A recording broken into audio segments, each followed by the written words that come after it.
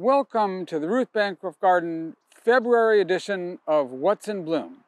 Every month we pick a selection of plants that are in bloom in that particular month and feature them on a sheet called the What's in Bloom sheet that we give to our visitors. So we're going to go through that sheet plant by plant of what we have on February, and we're starting with this plant here. This is a emu bush. Emu bushes are in the family Scrophulariaceae, and they come from Australia.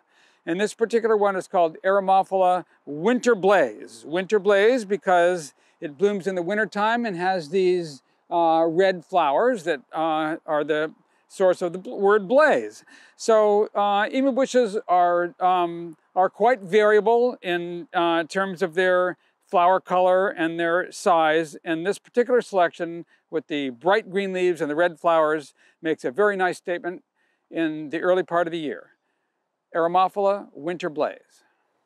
The Protea family, Proteaceae, is especially prominent in two places, South Africa and Australia. So in South Africa we have the leucadendrons and the leucospermums and the proteas, and in Australia the grevilleas and the hakias. And so the genera are different, but the family has a wide occurrence in both places. And so this is one of the South African genera, Leucadendron. So a lot of plants in the Protea family have extravagant large flower heads, like a Protea, where the flower head is a big statement. But in the case of the Leucadendrons, the flower head's actually pretty small. And there it is right at the middle here at the tip of the branch tip. So what's really colorful is not the flower head itself, but the bracts around it that take on wonderful colors. And in this case, they flush red. It blooms in the winter, so hence the name Winter Red. Really a spectacular plant and does really well in our Mediterranean climate. Leucadendron Winter Red. Fremontodendrons are known as flannel bushes, and they used to belong to the family Sterculiaceae, but now that whole family got put into the Malvaceae, the hibiscus family, so that's where it's parked now. But notable for the beautiful large yellow flowers. So this one is a hybrid called California Glory, and it's a hybrid between the Mexican species, Fremontodendron mexicanum, and the California species, Fremontodendron californicum. A large bush with a prolific display of yellow flowers. In coastal locations, the flower display lasts longer than it does in hotter inland locations. But anyway, a beautiful plant and a wonderful California native. Fremontodendron California Glory. Among the Australian members of the Protea family is a large genus Grevillea, and this is a wonderful example. This is Grevillea lavandulacea Penola, its name referring to its resemblance to a lavender, although the flowers don't look anything like those of a lavender. They have a little red curlicue, which is common with Grevilleas. A nice compact shrub with small fine leaves, wonderful blue-green color to it that contrasts nicely with the red flowers. Grevillea lavandulacea Penola. In the phlox family, Polemoniaceae, we have this wonderful shrub, Cantua volcanica, from Peru. It's a very nice plant for our garden because it doesn't need much water, and its fine texture gives it a delicacy of appearance that contrasts nicely with bolder plants like this agave next to it. Plus, the purple flowers, which are abundantly produced in the wintertime, are a nice contrast with the reds and oranges of some of our other winter flowers like the aloes. So all in all, a great plant, not very well known, but deserves to be better known. Cantua volcanica. South Africa is home to an awful lot of aloe species, and no small number of those are in a taxonomically difficult group called the maculate aloes. Maculate meaning spotted, and there are other aloes not in this group that also have spotted leaves, but spots go with this group. And this is one in that group called L branddraaiensis. Whenever you see the ending ensis on a name, that means coming from. So it comes from a place called Branddraai, which is kind of a nothing place, but nevertheless, that's where this plant was named after. And the spelling, if you see on the caption, looks like it might be misspelled with extra letters, but no, that's the way it really is spelled. And so this comes from northeastern South Africa, an area that has lots of maculates. And this particular one is distinguished by having an extra lot of branches and smaller clusters of flowers than the others, and leaves with a lot of stripiness in them.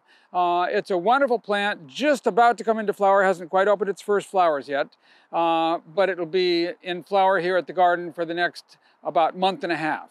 Aloe branddraaiensis. Euphorbia is an enormous genus with different species found in different parts of the world, and they are so variable that you would never suppose they were all related to each other if their flowers didn't tell you that they are.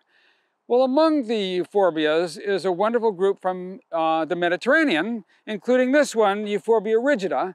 And we really like it because it makes such a blaze of chartreuse flowers in the springtime, which go nicely with its blue-green leaves. It's, of course, from Mediterranean climate like ours, and so it does very well here, and makes a great display in the springtime or late winter. Euphorbia rigida.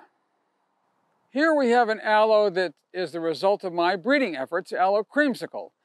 So this is a cross between Aloe ferox and Aloe arborescens, and in particular the yellow form of Aloe ferox crossed with the yellow form of arborescens, and that's because this is a common cross, ferox and arborescens. It occurs both in nature and in cultivation too, and usually the color is more in the red to orange range, and I wanted to get a yellow one, so that's why I chose the yellow form of each species. But however, it didn't quite come out yellow. It came out with this soft, pale yellow-orange color that's reminiscent of the color of a creamsicle, so hence the name creamsicle. It really has grown into a spectacular clump and has all these spires of flowers this time of the year. Aloe creamsicle.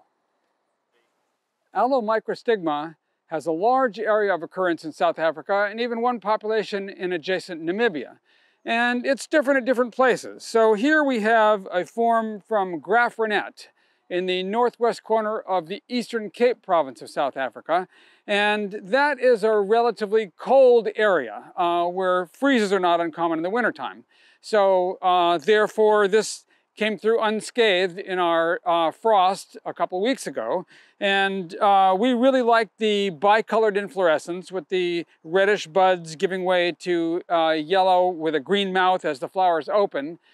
Some forms of microstigma are all yellow, but this form has the bicolor, and done very well for us here at the Ruth Bancroft Garden, amongst other forms of microstigma that we grow here as well.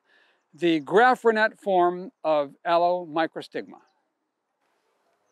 Chamelaucium is a genus in the myrtle family, Myrtaceae, and they come from Australia, and they are close relatives of the better known genus Leptospermum.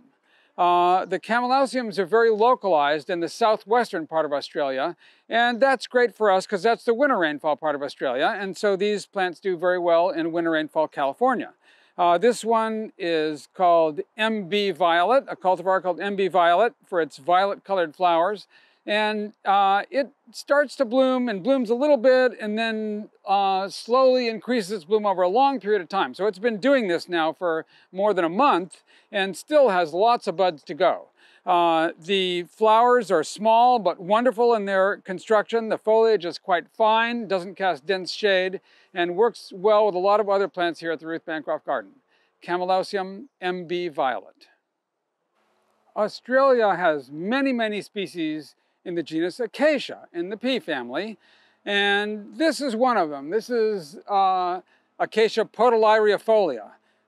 There are some species that come from the winter rainfall part in the western part of Australia and some on the eastern side, and this is one of the eastern ones. But it does very well here in California. And we like the small, light blue-green leaves and then the brilliant yellow flowers that come at this time of the year in January and February here in California. Of course, it would be the opposite time of the year in their home in Australia. But it's a nice small tree that makes a big flower display in the wintertime. Acacia podalyriifolia. Agave striata is a relatively common species in northeastern Mexico, but it really doesn't look like most other agaves with its very narrow needle-like leaves and its small inflorescence with green tubular flowers. But we really like that about it, that it's different from the other ones. The green flowers is an unusual color and really quite nice. This plant blooms at various times of the year and even here in the middle of the winter. Here it is in bloom, Agave striata.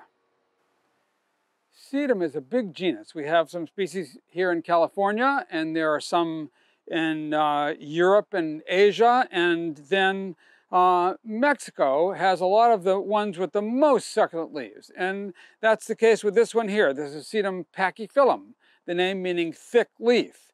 And the leaves look sort of jelly bean-like, and it's a parent of the jelly bean sedum, Sedum rubra-tinctum.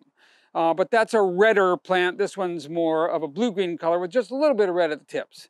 The flower clusters are just about to open, not quite yet, but it opens to yellow flowers when they open. This is a wonderful rock garden plant. It grows naturally in rocks like many of its relatives and does very well here at the Bancroft Garden, and just coming into bloom now, Sedum pachyphyllum. A lot of our best known aloes in California come from South Africa. But this one is definitely not a widely grown plant, and it comes from clear at the other end of the distribution of aloe on the Arabian Peninsula. This is Aloe rivierei from Yemen. Very narrow, steeple-like racemes of flowers, starting out coral red and then getting somewhat paler as they open. It forms a cluster of stems that don't get all that tall, but it makes a bunch of them in time. Aloe rivierei. South Africa has many aloes from the western part of the country where the rain falls in the winter, as well as the eastern part of the country where the rain falls in the summer. This one here is Aloe pluridens, and it's one of the summer rainfall aloes. Comes from Eastern Cape province. And it is very happy to be here in this covered bed because the flowers probably would have gotten damaged had it been growing outdoors in the open when we had our cold spell on January 2nd. It got down to 26 degrees Fahrenheit, several degrees below freezing, and that would have been enough probably to damage the flowers. But here in the protected bed, it's looking just beautiful with the flowers opening up one raceme after another and really putting on quite a show. Aloe pluridens. This aloe is Aloe vanbalenii. It comes from the eastern side of South Africa in the province of KwaZulu-Natal. And in nature, it grows in a place where the rain falls all in the summer and it's completely dry in the winter. And during the winter dry season, when the flowers come out, the plant turns all red. Well, here it doesn't do that because we don't have dry enough conditions in the wintertime, but it is still flowering incredibly well. There is just flowers coming out all over the place. The flower color in the species is variable. It could be a pink color or a yellow color or a more of a orangey yellow, and ours is sort of a butterscotch yellow. It's just about to open, but not quite there yet, but lots of flowers on the way. Aloe vanbalenii. Kalanchoe is a genus in the Crassula family, or the stonecrop family, and there are some that occur in Africa, but many more in Madagascar, and that's true of this one here. This is Kalanchoe marnieriana, and one of the many species from Madagascar, and it has oval leaves with a little bit of a red at the margin, and then these wonderful tubular coral-colored flowers that are on display right now. Kalanchoe marnieriana. A lot of hybridizers with aloes who have worked with miniature aloes have concentrated on Madagascar species. But in my own hybridizing, I've used the South African miniature ones. And this is an example. This is a cross between Aloe humilis and Aloe pictifolia. So it really looks more like Aloe humilis than Aloe pictifolia, but the leaf texture isn't quite as rough as that of Aloe humilis. I really like the way that it makes lots and lots of heads and then lots and lots of flower stalks when it comes into bloom. And here it is in full bloom now, Aloe humilis x pictifolia. Bulbine is a genus in the asphodel family, the same family with the aloes, and actually this plant looks rather aloe-like, except that the leaf edges are completely smooth, not toothed as you would normally see with an aloe. Also, the flowers, instead of being tubular like an aloe flower, open widely and are almost always yellow in the bulbings. This one is a very robust plant, a big rosette with very fleshy leaves and many spires of yellow flowers, looking really good right now. Bulbing latifolia. Aloe arborescens is a large shrubby species that occurs over a wide swath of South Africa and then northward into Zimbabwe next door as well. It's been in California for a long time, well over 100 years, and you see large plantings of it in places like Golden Gate Park. So here it is in full bloom at the Ruth Bancroft garden with these spires of red-orange flowers. There are also yellow flowered forms of it, and our yellow flowered forms are already done, so the red blooms a little bit later. But really a statement plant in a garden if you have room enough for it. Aloe arborescens. Glotophyllum is a genus in the ice plant family from South Africa, and it occurs both in the Eastern Cape Province and in the Western Cape Province. And this particular one here is a hybrid from right here at the Ruth Bancroft garden, and it's a cross between Glotophyllum cruciatum and Glotophyllum longum. The red tips come from cruciatum.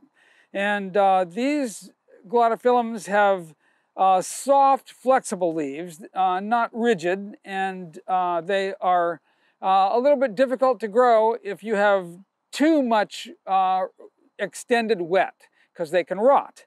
But here we have it growing in a rock pile where it's got really good drainage, and it's really doing quite well. The yellow flowers are typical of the whole genus Glotophyllum, not just this particular species. And others bloom at other times of the year, but this one blooms in midwinter and has just been in bloom for the last couple of weeks. Glotophyllum cruciatum x longum. That brings us to the close of our February edition of What's in Bloom at the Ruth Bancroft Garden. This is a nice selection of plants that we've seen, but remember that there's many other plants at the garden that bloom for shorter periods of time that don't make it onto What's in Bloom. And coming here to the garden, you get to see lots of things for yourself that might not be on here. We also encourage you to visit our website whenever you're able to, www.ruthbancroftgarden.org, and see all the wonderful things on our website.